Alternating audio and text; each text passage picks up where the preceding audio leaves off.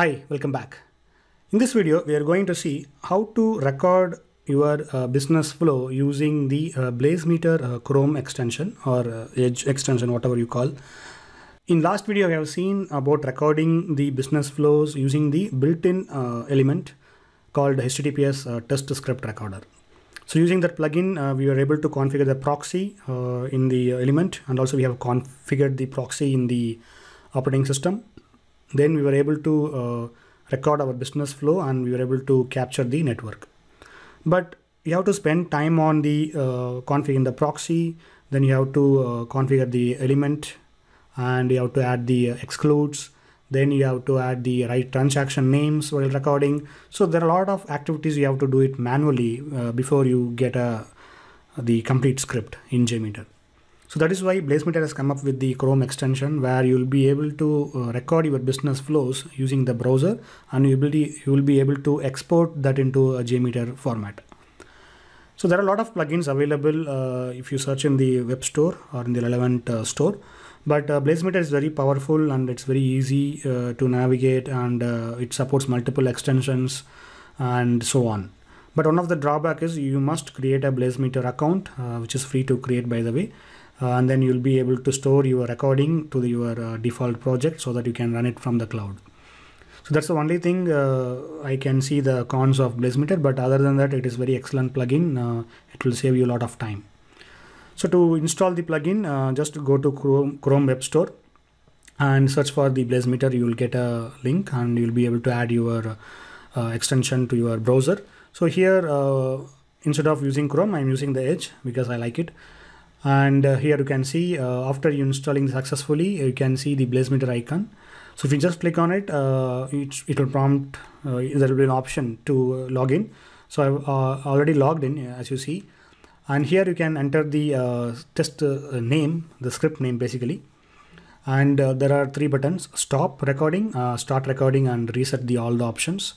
And under the advanced options, you can configure the current user agent basically, which is a current browser. But if you want to set the user agent to say Safari, you'll be able to configure it and you'll be able to record. But for the demonstration purpose, let us stick to current browser only. And in the filter pattern, you'll be able to exclude some of the traffic which you do not want to record. Basically, you have to enter some regular expression if you want to exclude something. And there are options to disable the browser cache, Ajax requests, and think time, randomizer think time, etc. And also you'll be able to configure the parallel number of downloads, so which we'll be seeing eventually. And you'll be able to save your recording in the default project by default.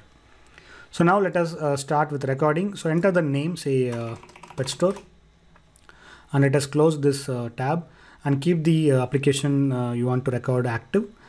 And just click on the icon and click on start. So after you click on start, it will prompt you to enter the test case or label. So in this case, I'm going to enter, say, home page load, and hit enter.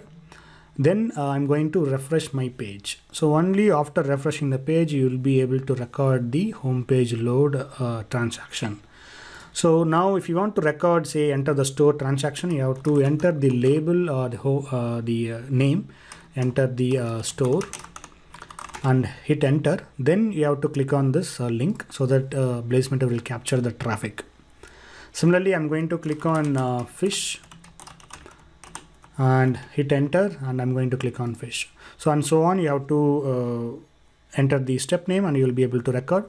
After you done with your recording, you can click on stop, or if you want to pause recording, you can click on pause. Now let us stop the recording.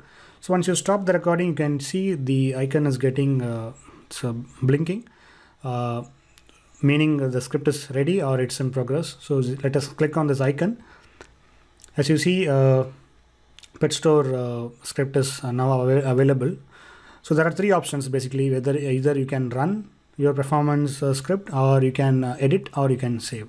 So in this case, we are going to click on edit to see what's there inside.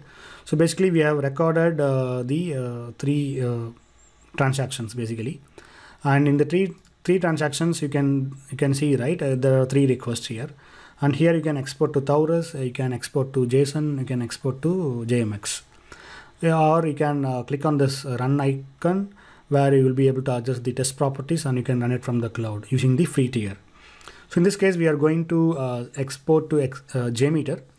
So instead of using this icon, what I'm going to do is I'm going to close this, and I'm going to open the Blazemeter, and I'm going to hit save. Here you can see there are three options, whether you can download JMeter or Selenium or both. So in this case, I'm going with the JMeter only. And once you click on JMeter, it will ask you to which domains to include. Suppose this pet store has some other third-party calls, right? If you don't want to include in your script, you can just uncheck. So in this case, we are going with octoperf.com because that is where the pet store has been hosted. Just check the boxes and click on save. So after exporting to JMeter is done, it will automatically download, as you see here. And if you click on this show in folder, you can see the file. So to open this, what I can do is just click on the JMeter, just bring up the JMeter and click on file and select open and select the pet store and click on open. So now if you click on this expand, you can see all these the three requests. Basically, that all three transactions has been recorded successfully, and you can see the request details.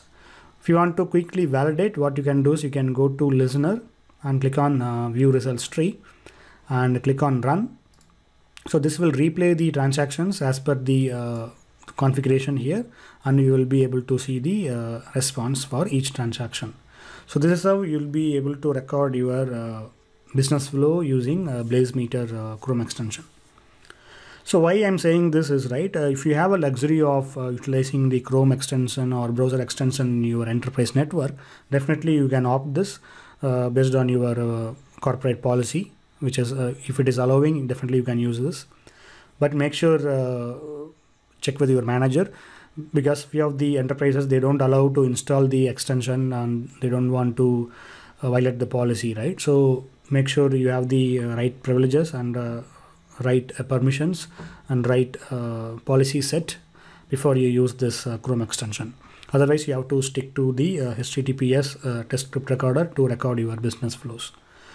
That's it, guys, from my side. If you have any questions, please let me know in the comments. If you have a time, please go to my next tutorial. Thanks for watching. Have a great day. If you like my dad's videos, please subscribe to QA Insights channel.